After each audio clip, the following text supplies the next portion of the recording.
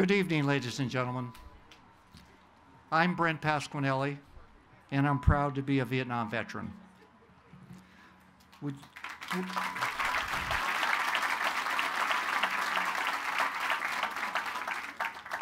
all of you please rise for the presentation of colors and remain standing for the national anthem and the invocation by Colonel John Trout.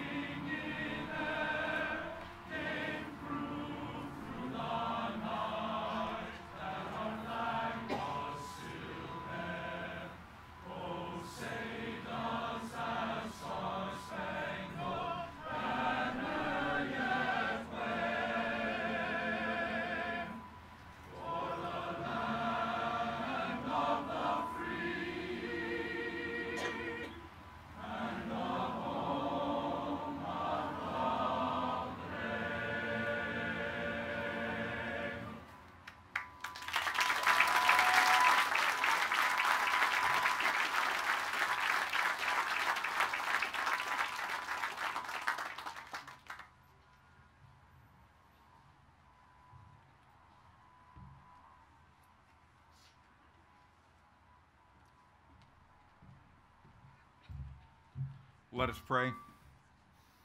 Eternal God, we gather here seeking your blessing. Open to each one of us the deeper meanings of this moment which honors those who answered our nation's call to duty in support of the Vietnam War. Our gathering brings with it many different emotions, many different feelings and memories.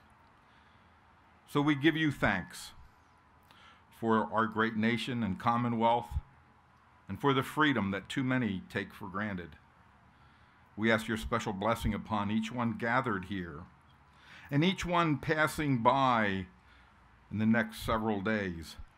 May this wall serve as a time of healing for all. Keep strong within each one of us the desire to work for your shalom today and every day. Watch over all our veterans in recognition of their loyal service. Bless them with wholeness and love. Shelter them, comfort them. You have given us brave and loyal men and women who have steadfastly served in their chosen branch of our military. We acknowledge that their service enables us to walk as free men and women in this great land. Help us to honor our sons and daughters who have served or who are now serving. May each of our veterans feel honored, not just today, but every day. Protect them and their families. Grant them lives of joy and bounty. May their dedication and honor be remembered as a blessing from generation to generation. Now challenge us by our actions this day, that we may always be reminded of your love and care for all of your creation, committing ourselves in the causes of justice, peace, and equality, and human dignity.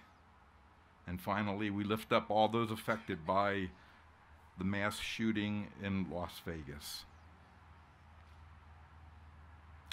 Bless each one. Amen.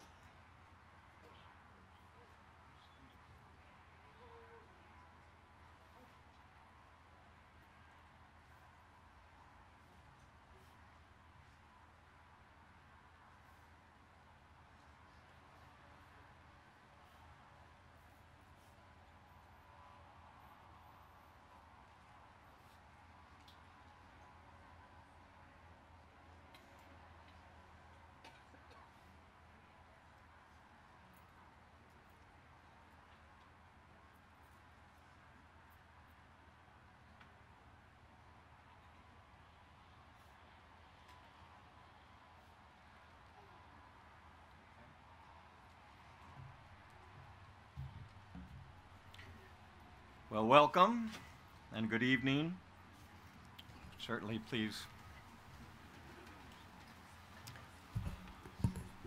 It's a great privilege to be here to commemorate the sacrifices of those who have served our country and to thank the many families and friends who were touched by the Vietnam War and other conflicts.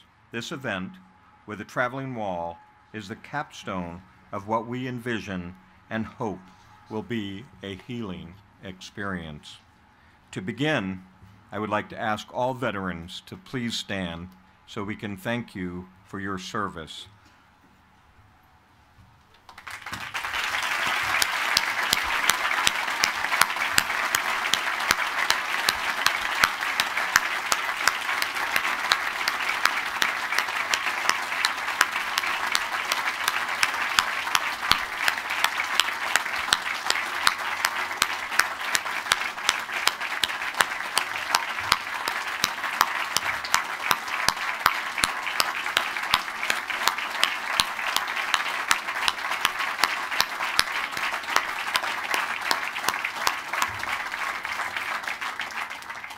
On behalf of Penn State and all of those who you have so ably protected, I offer my deepest appreciation for your courage, for your commitment and valor. Thank you so very much. It is fitting that we pay tribute to those who served in the military in this meaningful way. Penn Staters have bravely served in the military dating back to the Civil War, and we have been recognized as a military-friendly school for as long as such recognitions have been offered. Penn State has the largest ROTC program of any non-military installation and military institution. And this semester, our joint service ROTC programs, including the Air Force, Army, Navy, and Marines, welcomed more than 225 cadets to their almost 700-member cohort. These new cadets have joined a community of over 4,500 university-wide student veterans and hundreds of staff and faculty who have served their country in the armed forces. At Penn State, our commitment to military personnel is in our DNA, and we are proud to honor your service. In fact, next to Old Main is a Veterans Plaza, the 2011 senior class gift. It honors the memory of Penn State's distinguished alumnus and Medal of Honor winner, Lieutenant Michael P. Murphy, and all those who have risked their lives in service to our country. It is a constant reminder of the toll of war, and it is a quiet place to pause and to reflect, rest, and to remember. We also recognize the heavy burden that the pace of military operations can place on families and on loved ones. We are working to support them as well through the Clearinghouse for Military Family Readiness, Military Appreciation Week, and other university services and events such as the one today. We often speak of the Penn State family, and like all families, we share each other's joy and pain. Sometimes the best thing we can do is to simply be there for one another, because we know that together we're stronger. Together we can endure. Together we can celebrate. And together we can commemorate. When I look at the Vietnam veterans, with those with us today and those commemorated on the Vietnam Memorial Wall, I'm inspired and I'm grateful. You answered our nation's call to duty, and you have contributed immeasurably to strength and character of our great country. You represent the very best of the United States of America and of Penn State. And again, I thank you deeply for your service.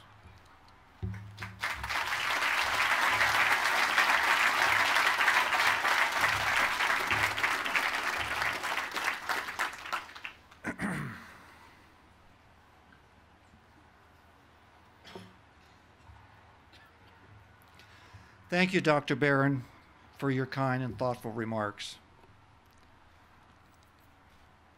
What makes this evening so special is that I think we're literally surrounded by heroes this evening.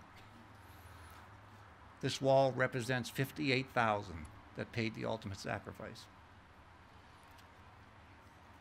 But also, in this tent, I believe that most of us have been affected, directly or indirectly, by this conflict. We have all waited a long time to heal. And I want to take this opportunity to, from my soul, I want to take this opportunity to thank Penn State, because without Penn State, this event this evening would not be as effective or elaborate. Leadership starts at the top, and I want to thank Dr. Barron. I want to thank WPSU. The resources that they put behind this event in the last 14 months is truly impressive. I want to particularly thank Frank Christopher. Frank, stand up. Lindsay, I see you in the background. They are responsible for the local Pennsylvania documentary. If you haven't seen it, you must see it in conjunction with the Ken Burns series. All of these initiatives have helped us heal. The conversations that we've had, many of us, how about it, Vince, in the locker room? Many conversations that we've had in the past few weeks have all been very emotional, full of sometimes argument, conflict, but they all, I believe, have helped us heal. We have been waiting a long time for this event. And I want to welcome every veteran here, every Vietnam veteran. I want to welcome you home. Thank you very much.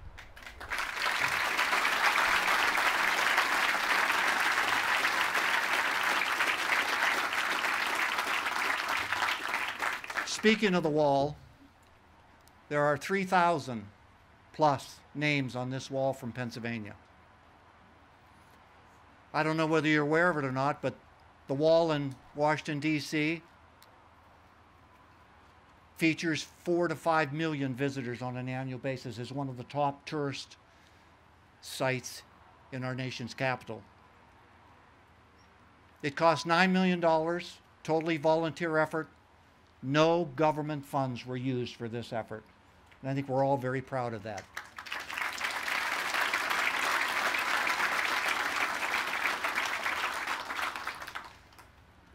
A couple of very moving points is that the largest age demographic group on this wall is 19 years of age.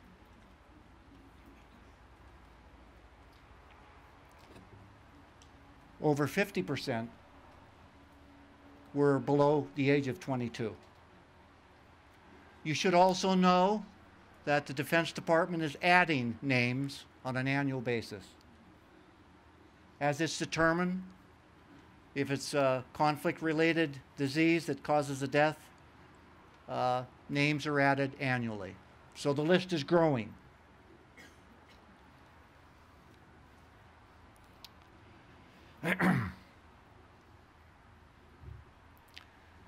So tonight we're joined by several prominent local officials.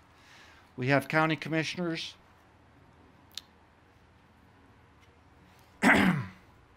Michael Pipe, Mark Higgins, and Steve Dersham.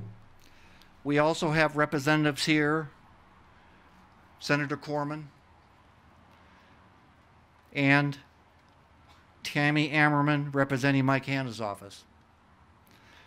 We also have Congressman G.T. Thompson and Penny. At this time, I'd like to call upon the commissioners and Senator Corman and Representative Ammerman and G.T. and to join us to lay a wreath at the wall.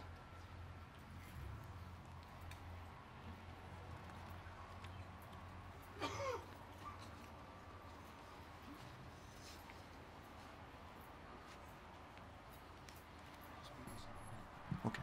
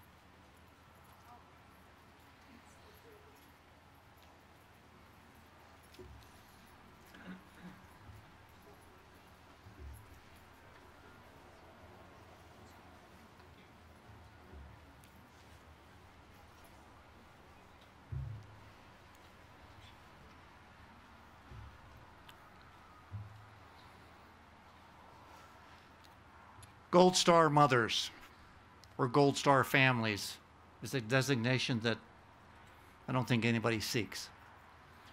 We have the honor of having a couple families here this evening that represent Lance Corporal Arthur Mills, United States Marine Corps, months shy of his 19th birthday, when he died in Quang Province in April 1968.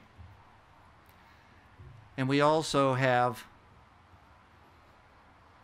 We're also here to honor Major Frederick Terry, his third tour in Vietnam, when he lost his life.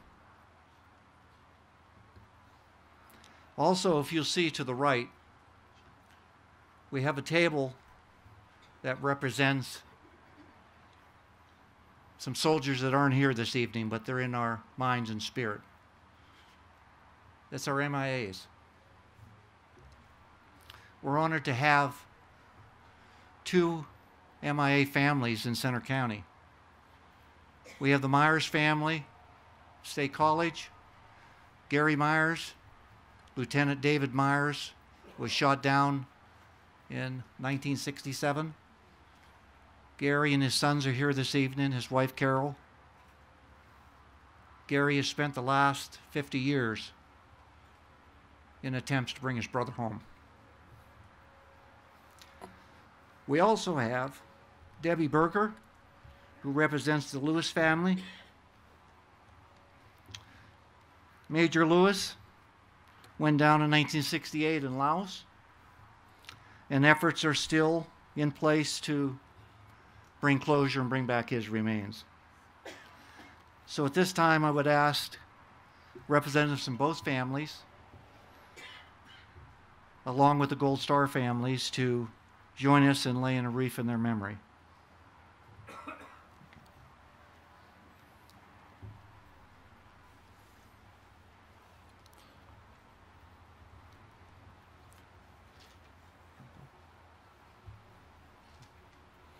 You want to go now?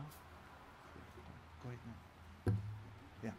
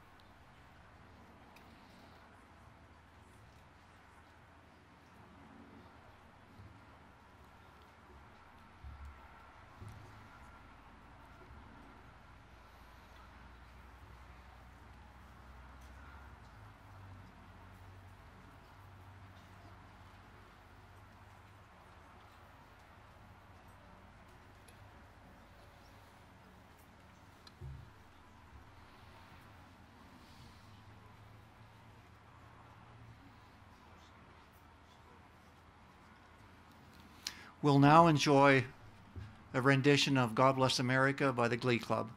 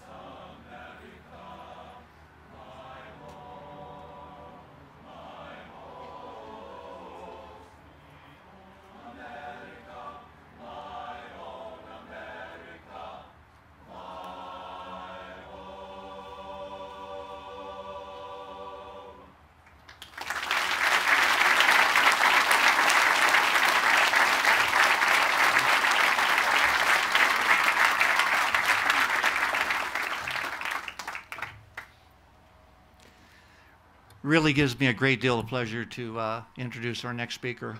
A little background. Captain McCombie was a Navy SEAL, served 26 years with distinction. He's one of our most distinguished local heroes. Anybody that knows Captain McCombie realizes the strength of character. He's a true American hero. But very few people know him because he doesn't walk around talking about it. Very low-key, typical Navy SEAL. One of the best. For those of you that don't know it, I recently had the opportunity of reading a book that Dave Bauer gave me by Honor Bound, and it's written by two of his classmates, two of his team members, both of which won the Medal of Honor. And Captain McCombie's in the book. And in fact, Captain McCombie nominated one of the Medal of Honor honorees with the award. If any of you have a chance to read that book, you'll come back to me and say, you know, he is really a hero. Some of the beach scenes described in that book are really riveting. So it gives me a great deal of pleasure to introduce Captain Ryan McCombie, Vietnam veteran.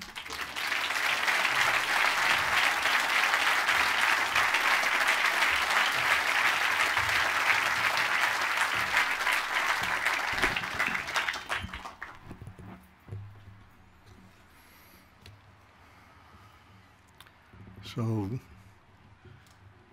good morning, Vietnam. Every time I think of Vietnam, I hear the genius of Robin Williams playing the irreverent disc jockey of the American Forces Radio. He really captured the dark humor and the great irony and cynicism of that war. 50 years ago, 1967, was the summer of love. The Beatles were singing, "All You Need Is Love." The Mamas and the Papas dedicated to the one I love. People from all over the country traveled to a relatively run-down part of San Francisco called Haight-Ashbury. Here they played music, smoked pot, and made love. They loved each other, all races, all ethnicities, and all religions. There was a kindness, there was a gentleness, and there was love in the air. There was a revolution of thought, a revolution of morality, a revolution of culture. Everyone was welcome. Blacks, whites, Jews, Catholics, everybody was welcome. Everybody. Except for the men and women in uniform.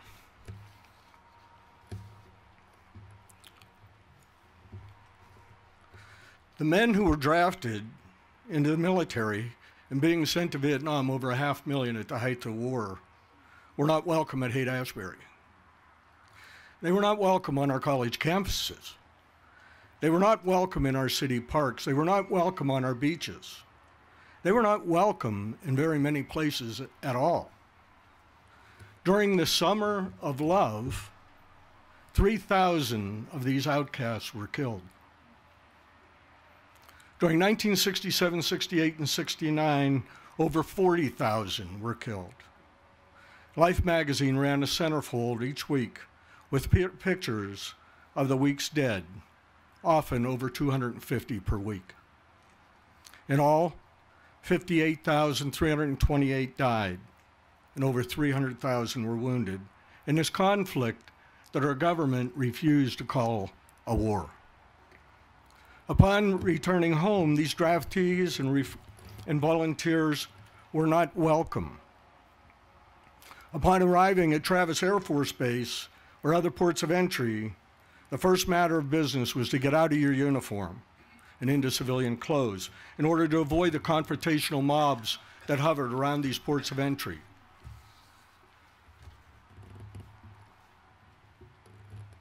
It's not that our fellow citizens threw tomatoes at us.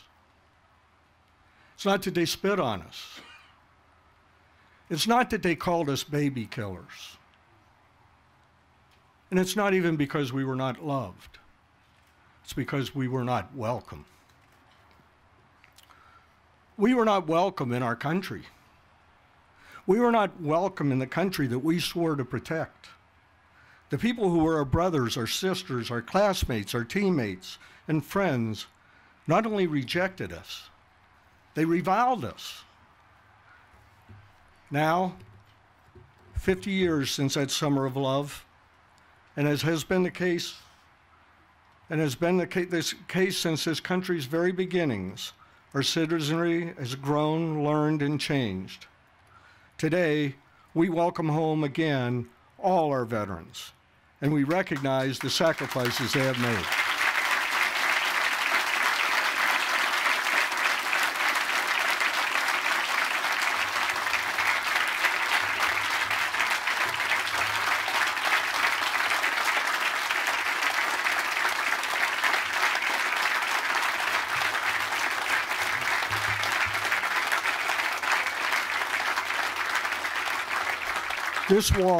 This wall is more than a reminder of the ultimate sacrifice of 58,318 souls.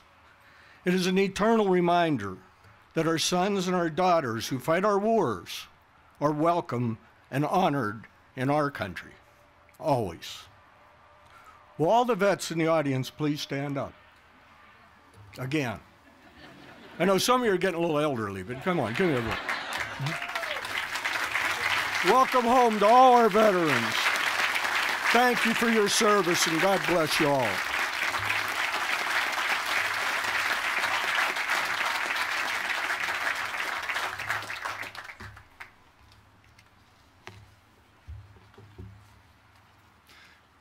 Captain, I know you got that speech off the internet.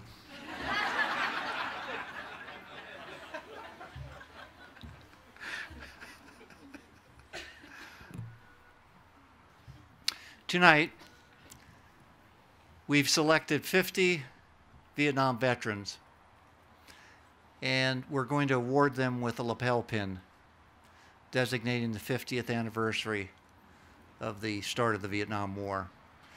And you know what? They've been waiting out in the rain here for about 15 minutes. I tried to move the program on as quickly as possible, but we're ready.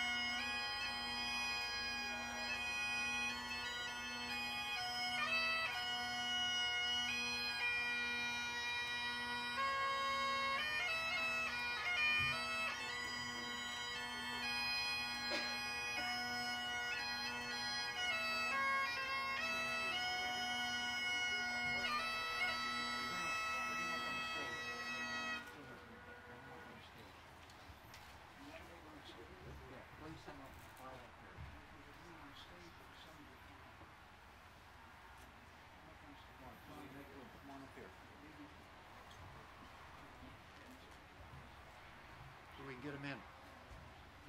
Right here. I know. Get as many up there as possible.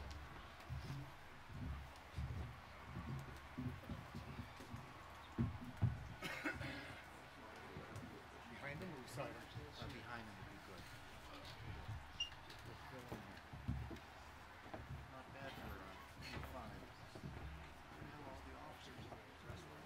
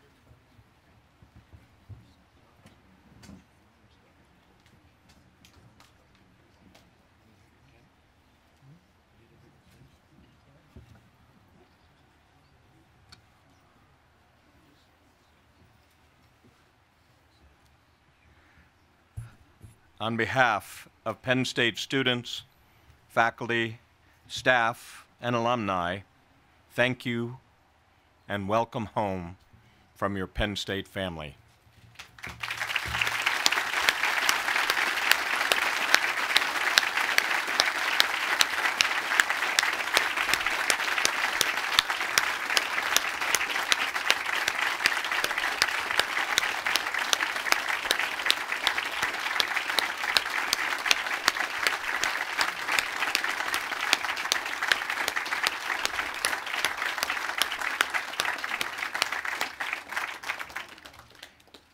At the conclusion of the ceremony, please visit the hospitality tent to my left as you leave the ceremony so that we can present you with a Vietnam War 50th anniversary commemorative pin. Again, thank you to everyone for joining us at this healing event. Thank you.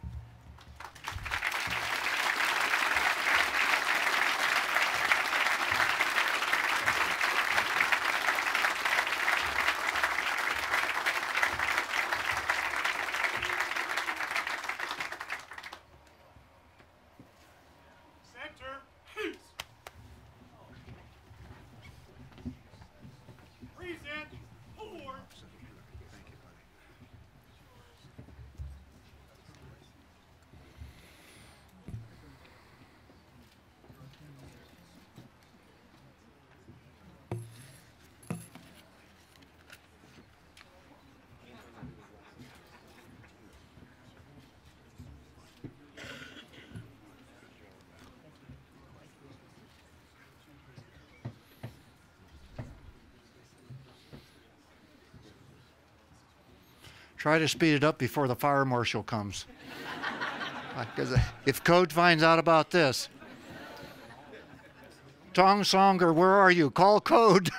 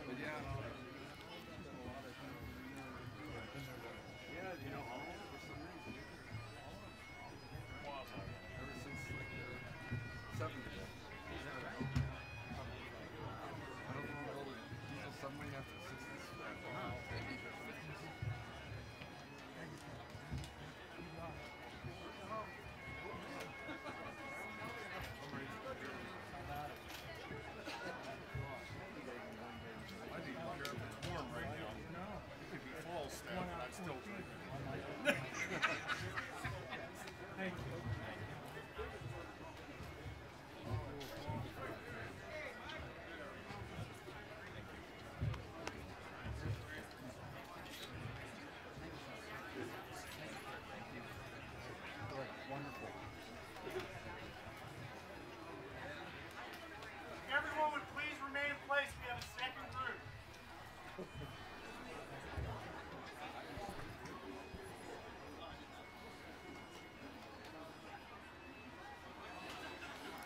We should give this next group the Purple Heart for waiting out in the rain.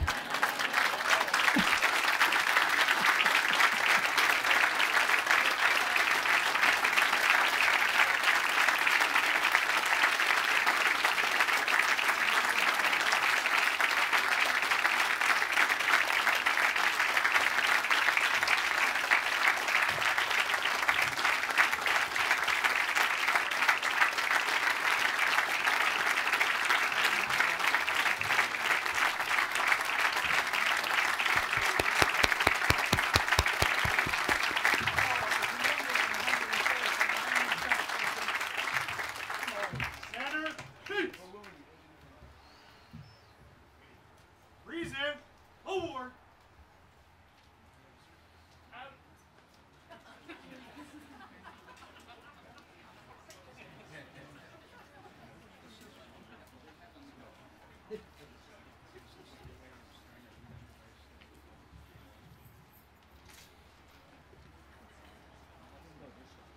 Left or right.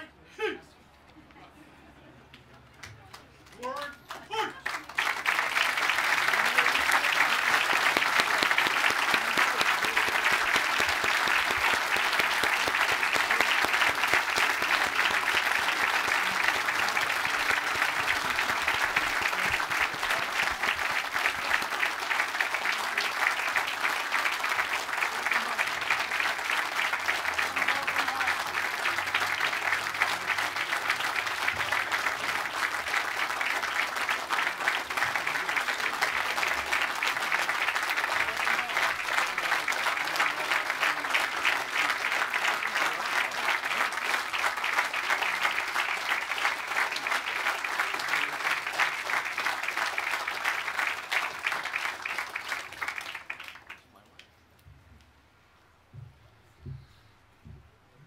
Dr. Barron and Molly Barron will present a wreath now.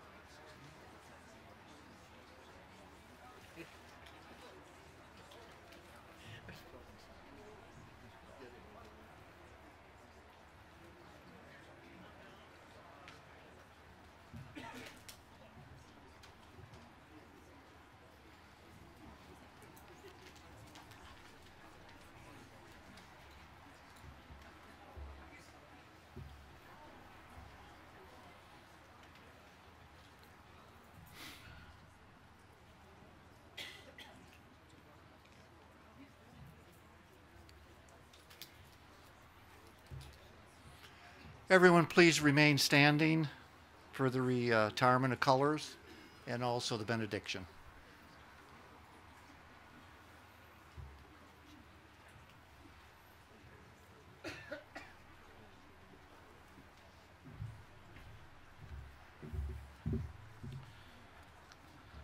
I'd like to close using part of a prayer that was at the dedication service of the Vietnam Memorial, November 13th, 1982.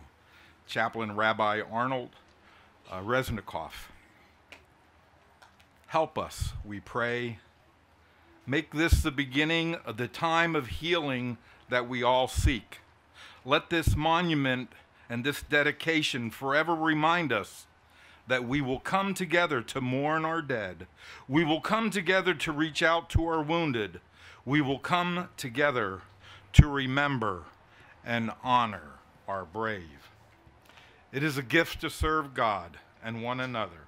So let us now go forth, accepting the challenges to which you are called. Be of good courage. Hold fast to that which is good. Render to no one evil for evil. Support the weak. Help the afflicted. Honor all people. Rejoicing always in the blessings of God, our Creator, our Redeemer, our Comforter. May God bless you and keep you. May God's face shine upon you and give you grace. May God look upon you with countenance and kindness and give you peace. Amen. Amen. I want to close this evening by thanking everyone for coming out this evening. You have no idea if you look around this room and you see the vets that have come out this evening and their families. You have no idea how this makes us feel. And I'm truly grateful for your presence, and for those that that continue to think that patriotism is dead in this country. I wish they would all been here this evening. This is truly a remarkable display of patriotism and support, and on behalf of all Vietnam veterans, we're very grateful that you're here, and thank you very much from the bottom of our hearts. Thank you, ladies and gentlemen.